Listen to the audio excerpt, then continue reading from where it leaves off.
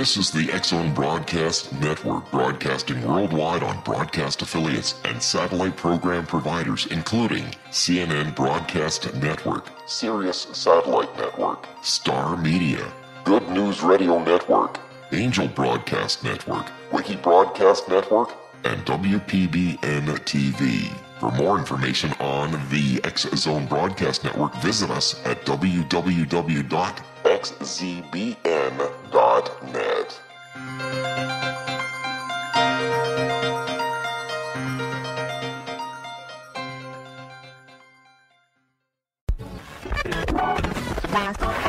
All Hit Radio.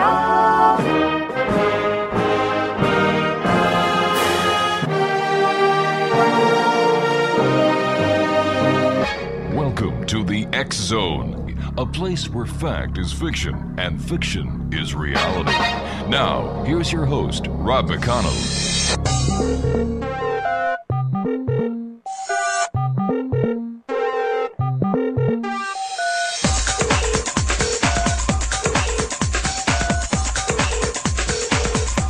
Welcome back, everyone. This is the X-Zone. My name is Rob McConnell. We're coming to you from our broadcast center in Hamilton, Ontario, Canada.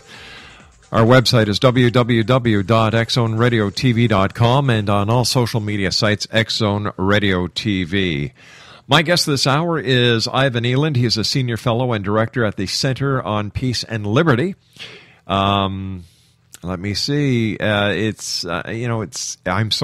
of Peace and Liberty at the Independent Institute. Dr. Eland is a graduate of Iowa State University and received an MBA in Applied Economics and a PhD in Public Policy from George Washington University. He has been the director of the Defense Policy Studies at the Cato Institute, and he spent 15 years working for Congress on national security issues, including stints as an investigator for the House Foreign Affairs Committee and the principal defense analyst at the Congressional Budget Office. Joining me now is Ivan Eland. And Ivan, welcome to the X-Zone. Great having you with us. Thanks for having me on. What is going on in the world today? It seems that terrorism is not a thing of the past. Look what's happening in Nigeria. 200 girls kidnapped. Nobody can find them. In your opinion, and I know you've studied this, you wrote an excellent article entitled Imperialism and Nigerian Schoolgirls. I was wondering if you could give us your opinion of what is behind the Boko Haram and what we can expect from not only them but other extremist groups in the future. Well, I think this meshes nicely with President Obama's speech on terrorism that he just gave. And I think this is a classic case of one of these Islamist groups that are dispersed now around the world. Mm-hmm. Some of them are affiliated with Al-Qaeda, some of them aren't.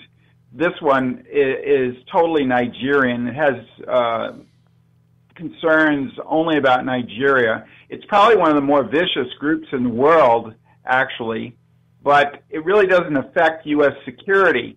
And I think the administration's approach to this, and certainly the administration is not unusual about this. George W. Bush conducted himself in the same manner.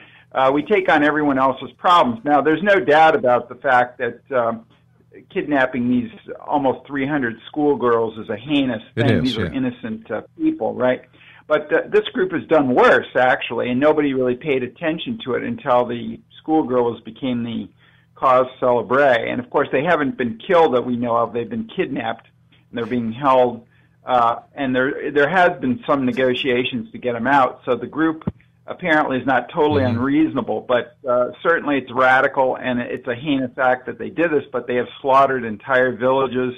They have shot and burned to death 59 schoolboys prior to this kidnapping the schoolgirls. So, but this didn't appear on the radar screen until domestic pressure groups in the West started saying, we need something done about this. And, of course, Western governments, France, Britain, U.S., and also Israel, have responded. The problem is their response has probably been counterproductive because the Nigerian government is reluctant to get public assistance from the West simply because it feels, and probably rightly so, that it will elevate the status of the group and the group will get more followers within Nigeria and become an even bigger problem than it is. And of course, as I say, this type of terrorism, most of these groups now are local, and the United States should be very careful in what it does because we've made enemies of the Pakistani Taliban. In fact, we created the Pakistani Taliban. They didn't exist before we did a nation-building war in Afghanistan. And then also, when I say we, I mean the U.S. and NATO allies in Afghanistan. And then we also Al-Qaeda in the Arabian Peninsula, which may be the most dangerous group. It now attacks U.S. targets, but of course it didn't before the United States went in and started helping the government of Yemen during the George Bush administration, some years ago. And so we risk turning these local groups into people who are attacking the United States and the West simply because we have a high visibility. Now, high visibility assistance to governments or even taking direct military action in the case of drones in Yemen, Somalia, Pakistan. But the real crux of this is if you're going to do this and help other countries out, you should do it on the so it's a quiet type of help rather than public help. But the problem is there's a problem that politicians in the West have. They have to pretend to be doing something or seen as doing something, and of course that negates a surreptitious help to these countries because at home they've got to prove that they're doing something about the problem, even if it's not really a U.S. security issue. Ivan, you and I have to take a 2-minute commercial break. Please stand by. X-Zone Nation. Ivan Eland is our special guest, and we'll be back on the other side of this 2-minute commercial break. Don't go away.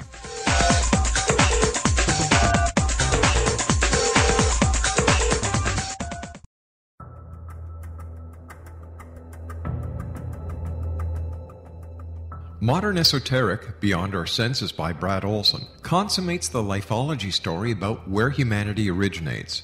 It is the lost continents, the primitive wisdom, the mythos of creation, and the rethinking of ancient history as we are taught in academia.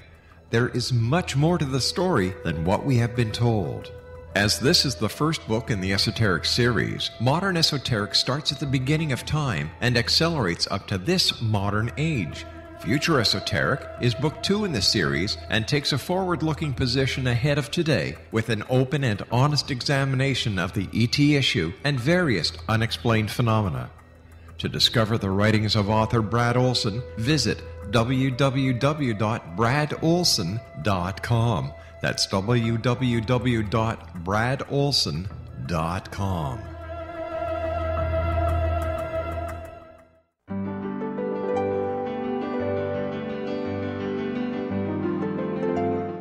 Named one of the world's greatest psychics, Elizabeth Joyce is now giving readings worldwide via Skype. Elizabeth Joyce is recognized for her clairvoyant ability to help find missing persons, her analysis of dreams, past life regression work, mediumship, and her accurate predictions. Elizabeth has been a frequent guest on the X-Zone radio show with yours truly, Rob McConnell, now for several years. For an appointment with Elizabeth Joyce, call 201-934-8986 or Skype at elizabeth.joyce. And for more information, you can always visit Elizabeth Joyce online at www.new-visions.com.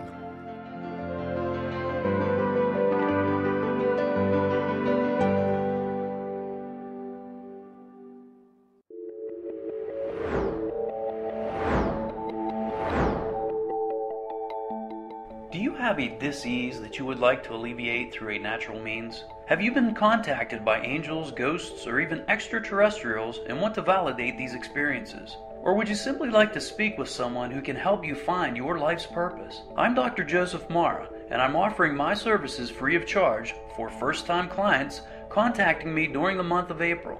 These free consultations include angel card readings, guided meditations, life coaching, and energy healing. If you have always wanted to explore these types of experiences but were skeptical or simply could not afford them, then take advantage of this free special offer. Contact me through my website, aguidinglight, spelled LITE.com, to schedule your consultation today. Until then, I offer you love, light, and laughter.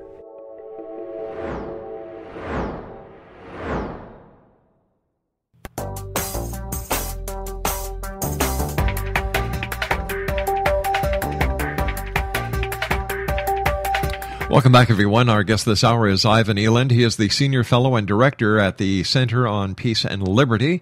The website is www.independent.org. Eland, do you think that the advent of social media has certainly played a big part of this Nigerian schoolgirl fiasco? Well, I think social media probably plays a part in any crisis now or would-be crisis anywhere overseas. So I think, yes, it has.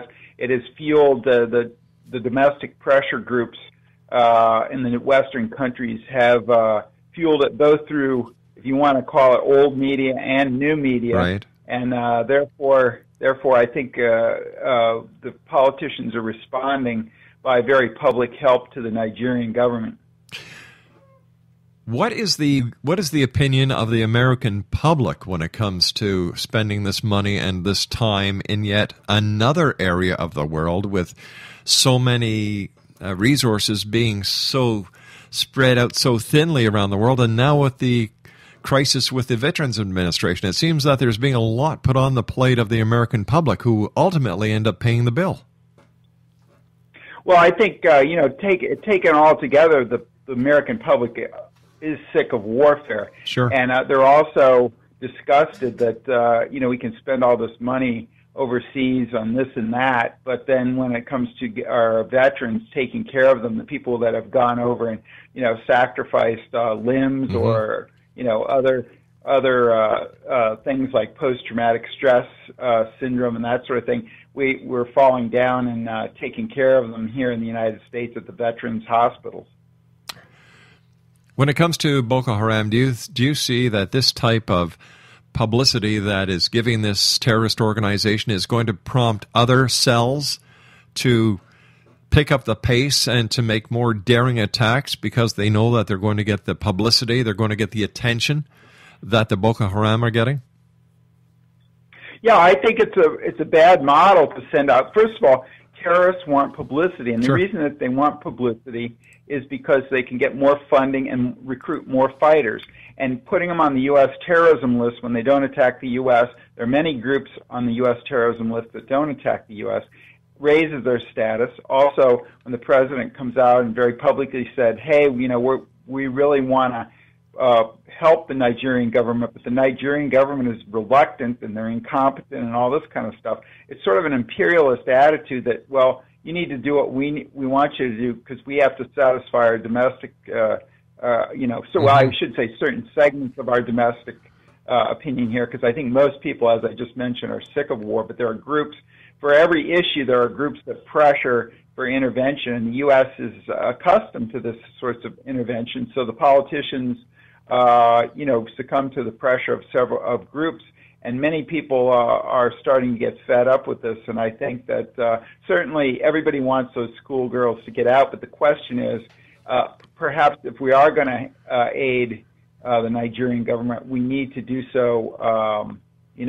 more secretly rather than such a public show of And of course, we're criticizing our government officials here in the United States are criticizing the Nigerian government for being incompetent, for being slow to accept the help, and all that kind of stuff. But of course, the Nigerian government may be right because they know the situation. The problem with all these countries, Afghanistan, Iraq, Nigeria, Egypt, whatever country we're talking about, our politicians and bureaucrats only know so much about the cultures of these countries, and we go crusading in there for this cause or that cause, and we usually end up screwing it up because the local government knows that if they publicly are seen as going back to the colonial oppressors such as Britain and Nigeria, I mean, Boko Haram will get even more followers, and will have its status elevated. And I think I think the Nigerian government has some very real problems. Plus, the Nigerian government is the one that's negotiating with